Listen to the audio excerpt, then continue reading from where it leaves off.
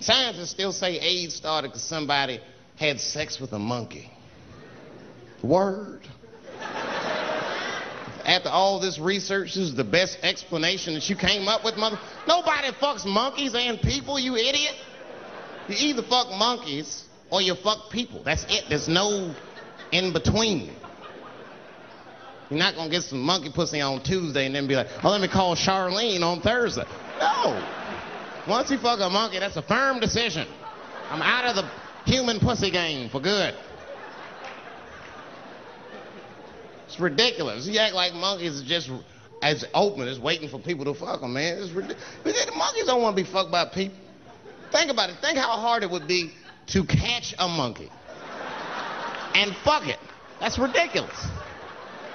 That's how it had to go down. What, you think you're just gonna walk up to him in the woods and bribe this nigga with fruits and bananas? Hey, buddy. Hey.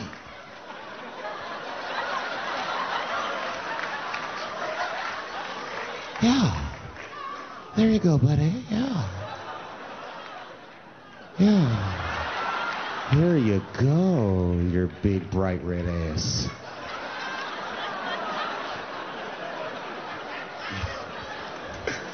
It's big bright red booty. You know how strong a monkey is? Would rip your dick off like a celery stalk. It's throw that shit in the tall grass to never be seen again. Hey, dog, we gonna go to the club, pick up some girls. You trying to roll? Nah, man, I'm cool. I'ma stay home, dog. Chill with my monkey.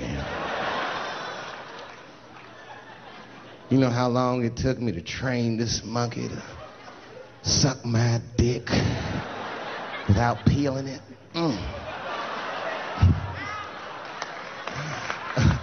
Last night, Chim Chim jerked me off with his feet. Nigga, only a monkey can show you that kind of love and tenderness.